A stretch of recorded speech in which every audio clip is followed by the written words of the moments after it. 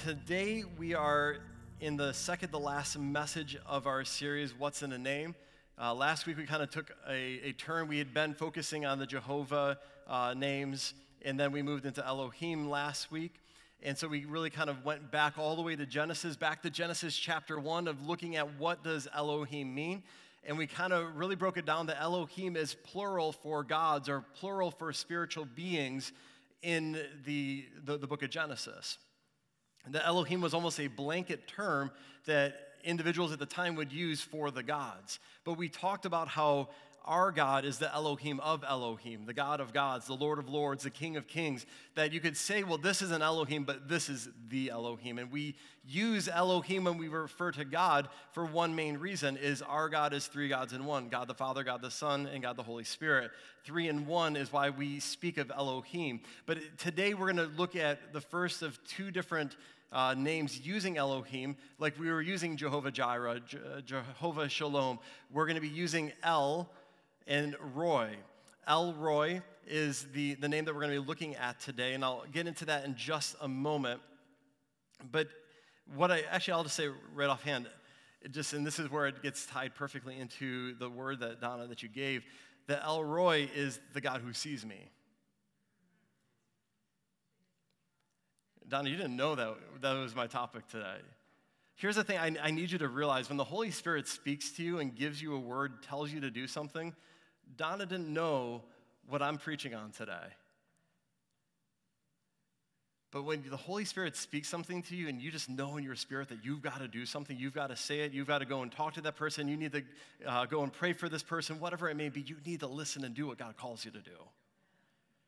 Because in that sense, I knew this is what I was supposed to preach, but it all the more confirms coming off of the worship team and that word that, okay, God's up to something.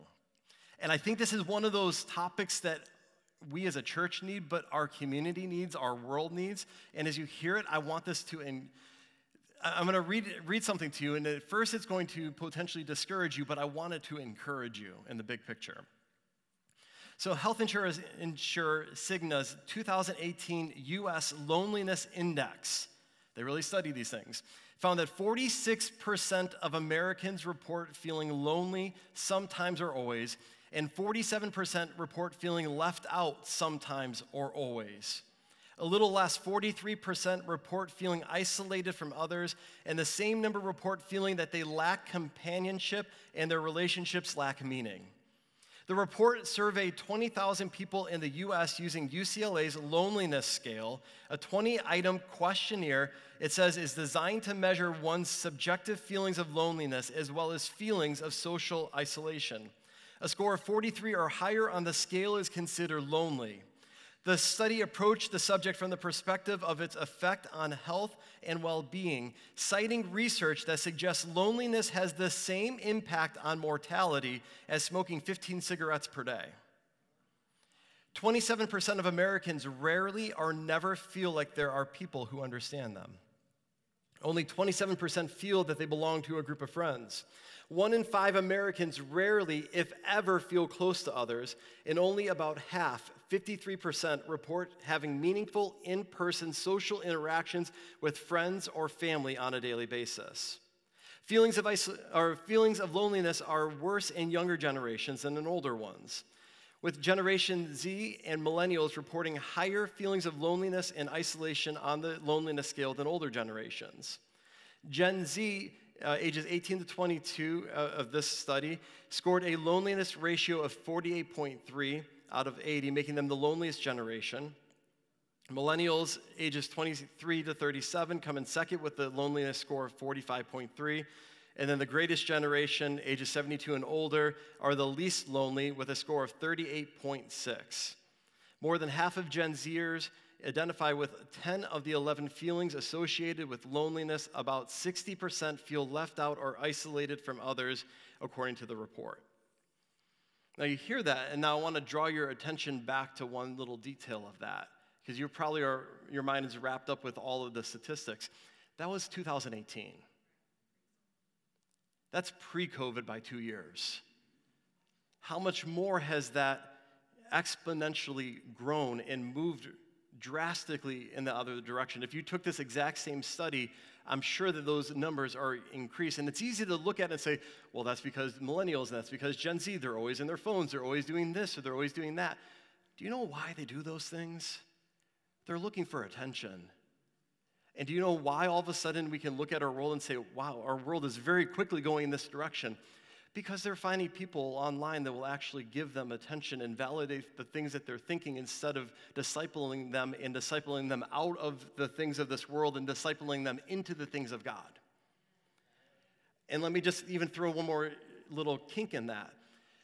The fact that on any regular basis I have to come up and say, hey, I need more people to serve in kids ministry, I don't want to ever hear anyone say, well, Gen Z, they're too preoccupied. They're this, they're that, and you realize that Gen Z is not even our youngest generation anymore. It's now Gen Alpha. My daughters are a part of Gen Alpha. So when we look at our kids ministry, if that's where Gen Z is, where is Gen Alpha going to be? And we have to realize the fact that if the world is getting lonelier, as the world is getting further and further away, and if we have the answer that is Jesus, then why aren't we pointing people towards Jesus? Why do we have to ask people to serve? Why do we have to ask people to give? Because if we have the answer and we truly have Jesus in us, and Jesus is moving in us and changing us and adapting us, then we need to be individuals you're going to see this morning that see other people. Because if God is the God that sees me, then that means that as I am a new creation, as I am in Christ, as I'm replicating Jesus to a world that desperately needs Jesus, that means something has to change in me so I can see others that need Jesus. When we hear statistics like that saying this is the loneliest generation, well, we should do something about that. When you hear an opportunity to say, you know what? We have an opportunity with the warming center, that we have an opportunity to go and see people that don't feel seen and show them the love of Jesus. Why don't we do it? Is it uncomfortable for me? When we have an opportunity to serve in a kids ministry, why don't we do it? I'm going to just even share with myself that in the beginning of the school year, Annie came to me and made the statement that they needed someone to be a mentor for 8 ninth grade boys at Parkway every Thursday morning. And at first I'm like, well, that's going to mess up my schedule a little bit. And then I just felt that, well, this is what you're supposed to do. So every Thursday morning, I'm going and hanging out with these 8 ninth graders. And even I've started this thing this last week or so with this tub of questions with them, that I threw a bunch of questions in. Before we started doing anything, like this past week, we went down and I played basketball with the group of them. But I pulled out one question, and the question was, tell me something about yourself that no one else in this room knows.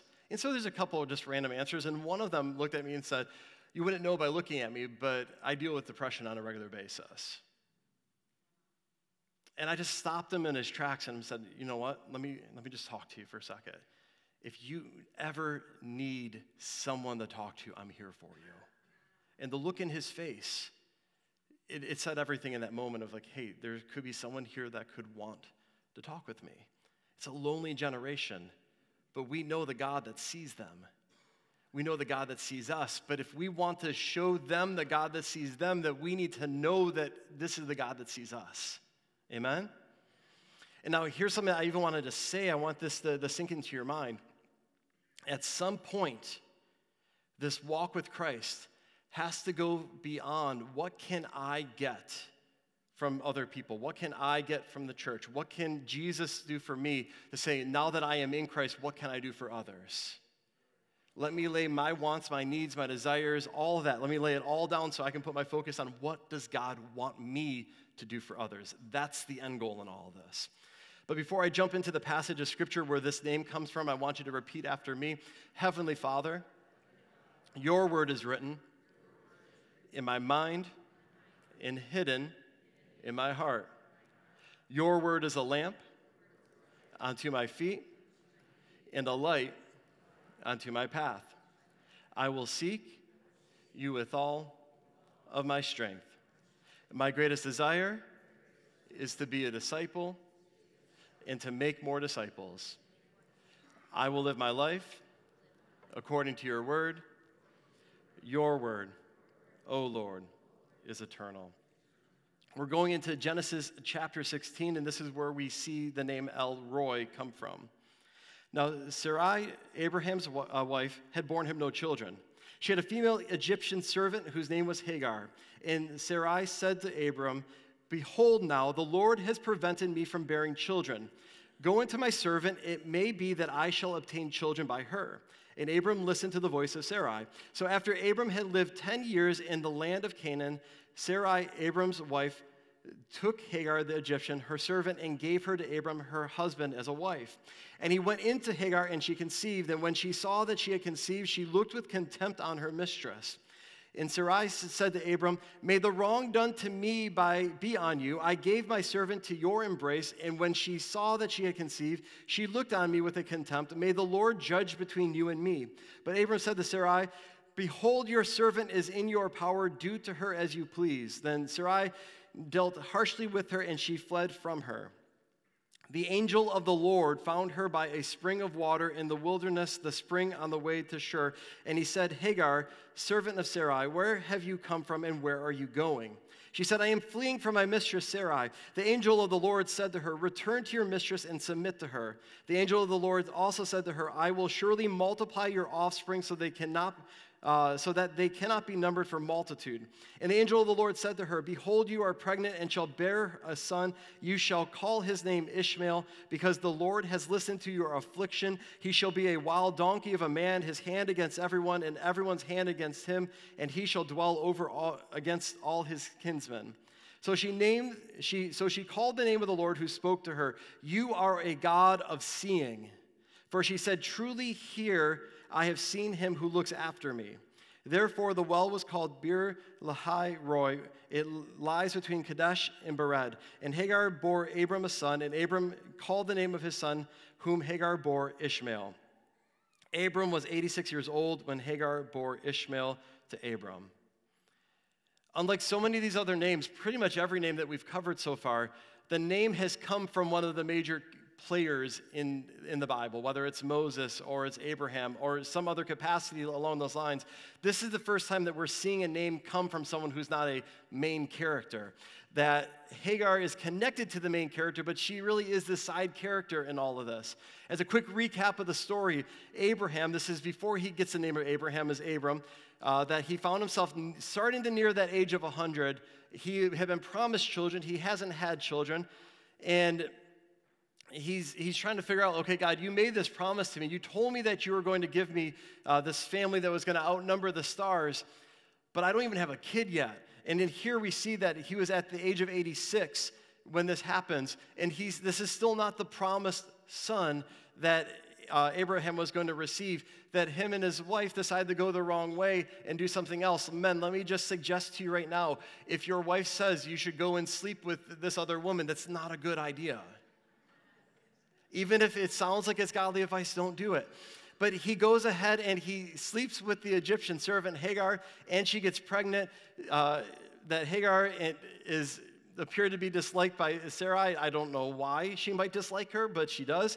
She flees, and then all of a sudden she's out in the wilderness, and she all of a sudden has this interaction with the angel of the Lord. And if you remember from a few weeks ago, we discussed this idea that when the angel of the Lord gets mentioned, this is a visit from Jesus in person that we see happen in the Old Testament that ceases to happen after Jesus comes down, born of Mary.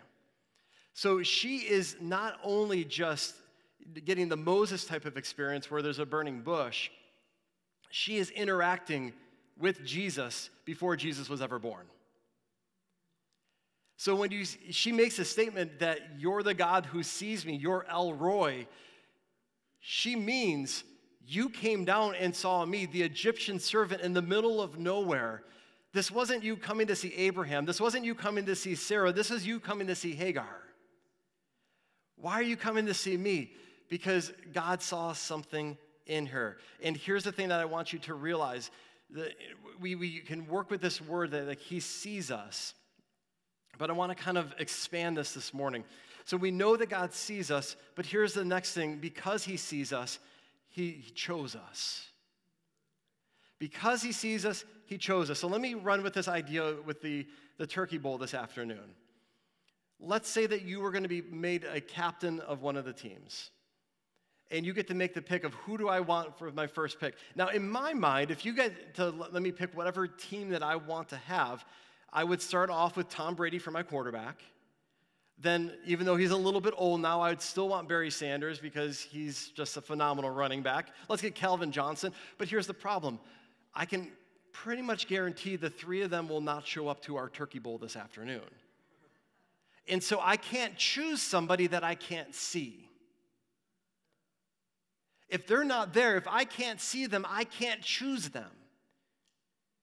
So this is one of the things I want you to realize, that God sees you so he can choose you. You may be sitting here thinking, well, but God doesn't fully know my past. Yes, he does, because he sees you. God knows everything about you. And then when God comes alongside you and says, I want you to do this, you can trust the fact that God wants you to do this because he sees you, he wants you involved, he wants you to participate, and he's choosing you to do that next thing for him, to do the thing for him that I may not be able to do, the person next to you may not be able to do, but you're able to do because God has called you to it. 1 Peter 2:9 says, but you are a chosen race, a royal priesthood, a holy nation, a people for his own possession, that you may proclaim the excellencies of him who called you out of darkness into his marvelous light. That God saw you, he saw you in your faults, in your failures, in your mistakes, and he still chose you anyways. And as he chooses you and he calls you out of the mess, as he calls you out of the sin, out of the struggles, out of all of those different things, he's calling you to the next level of what he wants you to do. And as you say yes and as you obey, you will go from this step to the next step to the next step. You say, well, God's not giving me this opportunity. Have you done what God's called you to do on level 1 yet? You don't get to go from level 1 to level 5. You go level 1 to 2 to 3 to 4 to 5, and you wind up at 5, and then you look back and say, look how far God brought me. There is no cheat code. There is no special password that you put in that lets you skip through tests and trials. God will be with you in the tests and trials so he can get you to where he wants you so that you can minister to the person that God has for you to minister. You say, well, I don't know why God's having me go through this. You don't understand now, but when you're through it, you'll get the opportunity to minister to somebody who needs that in order so that they can experience Jesus. He sees you, so he chooses you. And we're all a part, ultimately, of God's redemptive plan for this world. The next thing is he knows us. In John chapter 4, we see Jesus going to the Samaritan woman at the well. He saw her.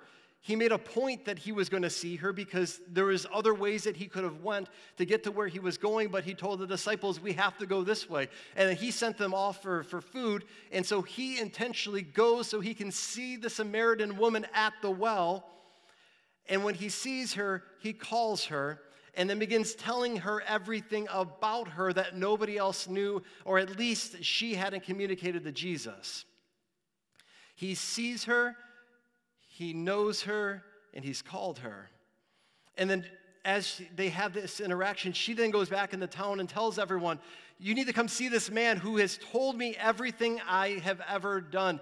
I think he might be the Messiah. I think he might be the one that we're waiting for, that the one's going to come that's going to save everyone. Here's the thing, God knows everything about you because he sees you and because he knows you. And as he knows you and he calls you, don't be surprised by the fact that God calls you to do something that you might not feel capable of because God knows you're capable of it. When we look at Psalms 139:7, we see that we cannot flee from his presence. In Luke 12:7, we see that he knows each hair of our head is numbered. In Psalm 56:8, our tears are counted and stored. In 1 Samuel 16:7, the Lord looks to the heart, not outward appearance. God knows you. He not only sees you, he not only picks you, calls you, but he knows you. And it's comforting to know that we don't have to pretend and we don't have to hide from God. I think back to the beginning of Genesis when Adam and Eve eat of the fruit. They do what they're not supposed to do. God's not surprised. They try to hide. They try to make clothes out of fig leaves. But then all of a sudden, God's walking through and saying, where are you? and then eventually they pop out. It's almost like when you're playing hide and go seek with a toddler. I can solve hide and go seek with toddlers for you really quickly. They will hide in one of three places. It will be very obvious. Like if they're behind curtains, their feet are going to be sticking out. You give them another opportunity to hide, and they will still hide in one of those three places. And you do that whole routine. Oh, I can't see you. Where are you? And as the kids get older, the hiding spaces only get slightly more elaborate. And in the case of Adam and Eve, God wasn't calling, where are you? Because I don't know where you are, but he's giving them an opportunity for him to call them out, for him to be able to come back in the relationship with them. The next thing in this process is that God hears us. Let that one sink in for a moment, that God hears us. There's times where we cry out to God about the hidden things in our life, our struggles, that when we feel like we're unseen, when we feel like nobody understands us, when we call out about the pain and the struggle of life, Jesus went through it all. And because Jesus went through it all, not only can God hear us, but he can do something about it. But there's this reality that sometimes we feel like, well, I can't do anything for God because all these things are going on in my life. No, call out to God and say, God, this is what's going on in my life. That if God wants to call you to do something, that if God wants to call you to this next level, if God wants to call you into a different type of ministry, say, God, I'm willing to go, but God, you got to give me some help. You got to help me here. You got to help me get through this. If God's wanting you to do this, God's going to provide the means for you to do this. Whatever it is, whether it's taking a different job that you feel like, well, I don't know if I'm capable of taking that job. If God is calling you to that job, then God's going to supply everything you need. That if God is speaking to you and wants you to go and tell someone about him, God's going to provide you the opportunity to begin praying. Say, God, if you want me to do this, this is your child. You created them in your image. I'm willing to go and do what you call me to do, but you got to give me the opportunity, and watch as God does. When we look at Exodus 3, 7 through 9, it says, Then the Lord said, I have surely seen the affliction of my people who are in Egypt and have heard their cry because of their taskmasters. I know their sufferings, and I have come down to deliver them out of the hand of the Egyptians and to bring them out of the land to a good and broad land, a land flowing with milk and honey, to the place of the Canaanites, the Hittites, the Amorites, the Perizzites, the Hivites, and the Jebusites. And now behold, the crying of the people of Israel has come to me, and I have also seen the oppression with which the Egyptians oppress them. God never abandoned his people. He knew where his people were. But it's foreshadowing what's to come, because if God can get his people out of Egypt, then God can easily get his people out of sin and provide a way out. Now, let me give you an example for a moment. Pretend some of the Israelites didn't want to go with Moses and they wanted to stay in captivity. Nobody made them leave Egypt. They had to choose to do so. And even as they chose to do so and they went out into the wilderness, there's moments where they're choosing to not hear the voice of God. They have to listen to the voice of God, because yes, they can cry out, but God is hearing them. But what it does is it leads us to the next point, is that God also speaks to us. We're not serving a God that's mute. We're not serving a God who's deaf. We're not serving a God that's incapable of communication to us and from us, but we're serving a God that has the ability to speak directly to us. And we can listen to what God is saying to us, teaching us, correcting us with, training us in righteousness. 2 Timothy 3:16, 17 deals with that whole topic. But what we realize is that God has already given us an instruction manual. And I say this often, but I want you to realize this. Before you go seeking a new, fresh word from God, how about you study the one that he already gave us that's more than enough? Because if we're unwilling to study the word that God has already given to us, I can put myself in my parents' shoes for a moment. When I've said the same thing 20 times, I'm going to stay silent until you fix the problem that I've already told you to fix. And so often we expect God to do something new and fresh when God's already given us the answer. So we need to hear from God just as much as we're expecting God to hear from us. Because we go to God and say, God, I need you to do this and this and this and this. And God's saying, that's great. I'll do all those things. Will you do what I've called you to do first? Will you cross the street and tell your neighbor about Jesus that I've asked you to do 27 times? Will you go into your workplace tomorrow and not gossip? Will you spend some time in prayer? Will you change the things about your life that I'm asking you to change? I see you. I know where you are. I haven't forgotten you. I have not forsaken you, but I need you to grow. And so God hears us, but then he speaks to us. So if we're expecting God to hear us and do something, then we need to hear from God and do something as well. And when we look to the scripture and we're filled with the Spirit, we can know God's will for us and know more of his nature and know who he is. He's not just watching over us. God is a personal God who communes and comes close to us through the word and by his Spirit.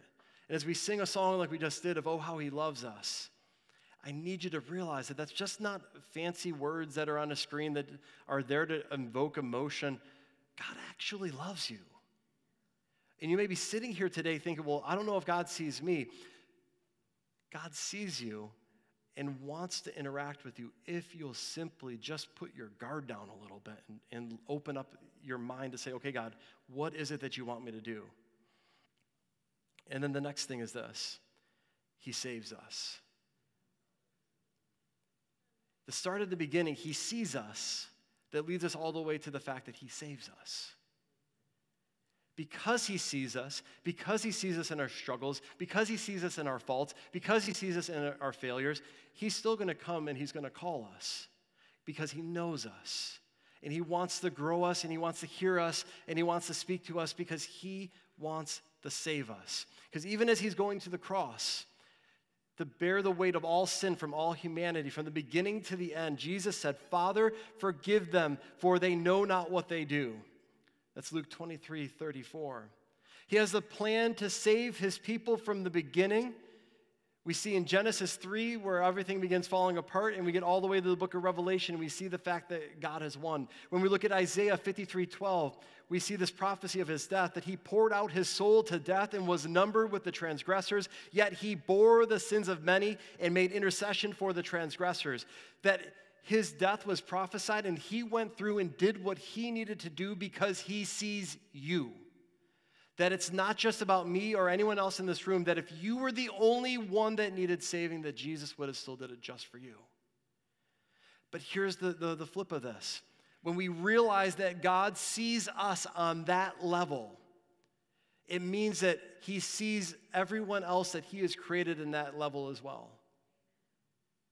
And he sees a world that's lost, that is his creation in his image, that belong to him, if they would simply just accept him as Lord and Savior. And this is the most important thing for us today. We love the fact that God sees us. Do we love the fact that God sees other people as well? It has to impact us. It has to change us. Because as we are in Christ, we are a new creation. The old is gone, the new has come. That people begin seeing us. Like this phrase that used to be used quite a lot, that we need to become Jesus with flesh on us. That this is people's ability of seeing Jesus walking around. That we have the angel of the Lord in the Old Testament, but we don't need the angel of the Lord in the New Testament because Jesus has already come, and we are that representation of Jesus to people. There is no need for an angel of the Lord to show up in this day and age because the angel of the Lord already came and died that death for each and every one of us so that we could go out and be that individual that would go and redeem people through the power of Jesus Christ's death and resurrection. That here's the overall point this morning with this idea of El Roi, and why I think it's such a powerful name, is that God sees you so that he can choose you because he knows you, he hears you, and he speaks to you so that he can save you. God is fully aware of exactly where you are. You might feel this morning of like you are stuck in struggle and you cannot get out of that struggle. Worship team, go ahead and come forward. And I'll call our prayer team up in just a moment, but as we prepare to just go back into a time of worship to end this morning, here's the thing I want you to realize, is that if you're in here today and you feel like, I just don't know if God sees me, God does. And I'm going to encourage you this morning that I want you to seek him. I want you to come to the altar if you need to come to the altar. Come to our prayer team in a moment if you need to be prayed over, that God sees you. He knows you. He brought you here today for that very purpose. There's no reason to walk out of here and not know Jesus Christ as your Lord and Savior. But also in this room today, let me just encourage you that I think there's some people that you're just waiting for the right opportunity. Well, God, would you do this? And God, would you do that? God hasn't forgotten you. He knows exactly where you are. I want you to think of something that is special to you. Something that you put in a particular spot in your house, in your car, at your job, wherever it might be. It's special, it's unique, it's got a purpose. Even just what comes to my mind, not that it's special to me, but my microphone and my headset. It goes in a particular spot in my office. I use it once a week on Sunday morning. So when it's time for me to come down and preach, I open that drawer and I pull it out, and guess what? It's there. It's exactly where it needs to be, exactly when it needs to be there. And if you're sitting back saying, well, I just feel like God's not using me, that I have so much more to offer. God knows exactly where you are. He's got you in the exact right drawer. So when the right moment for God to use you is available, all of a sudden, God can open that drawer and say, now it's time to pull this out and use this tool. Because this person needs to know about Jesus. This is the right person to tell them about Jesus. But the problem is we get so focused on, God, can you see me? Can you see the things that I'm doing for you? Can you see this over here? And I'm doing all these great things here and all these great things over here. All these great things, all the things I'm doing for you. You're doing them for yourself. You're not doing it for God. Because if you're doing it for God, you're saying, you know what? I am fully comfortable. This is the box that God has put me in. I don't need to be in that box. I don't need to be in this box. I don't need people to know my name. I don't need anything. I'm going to sit right here in this box doing what I was designed to do. And when God Almighty, creator of the universe, is ready to use me, he can come and pluck me, put me where I need to be. I'll do what he calls me to do. And if he puts me back in that box, then I'll go back in that box. If he leaves me on the desk so that I can be ready for the next assignment, wherever you put me, God, wherever you put me. Because is it the matter of, do you want God to see you, or do you want mankind to see you in all the things that you're doing? Because my calling is not based on you seeing me. My calling is based on, does God see me? Am I where God calls me to be? If God wants me here, great. If God wants to move me across the planet, great. Wherever God calls me to be, I need to be. Wherever God calls you, you need to be. We need to stop living for other people's attention and say, God, whatever it is, Elroy, I know you see me. I know you have me where you want me to be. I know you're using me and I don't understand it, but I will sit in this drawer and I will wait to be used by you because you're the God who sees me. And I know that there's people that you want to be seen, and so I'll be ready and willing to go and do what it is. I don't care if it gets me all this notary and attention and publicity. I don't care if it's just one person, because every person matters in the grand scheme of heaven and in eternity. So this morning, if prayer team, if you would go ahead and come forward. If you need to be prayed for this morning because you've never accepted Jesus and you want to accept Jesus this morning, come forward. If you need to come forward and just lay it down on the altar and say, you know what, God, I've been so focused on being seen for myself. Would you just help me this morning, God? Would you help me to realize that you want to do something great in my life? But I need to be ready to be seen by you, not by man. Then come to the altar as well. I want us, as we worship, just to realize that it is all about God seeing us and us being ready to be used by God. Because there's people that need to know that they're seen by God. You've walked through that experience. You've had that moment before. Now it's our turn to help other people realize that they're seen by God as well. Will you just stand as we worship the King of Kings and Lord of Lords, as we worship El Roy, the God who sees you, that knows exactly where you are, knows exactly your struggles, knows that he wants to do incredible things through you if you'll only let him.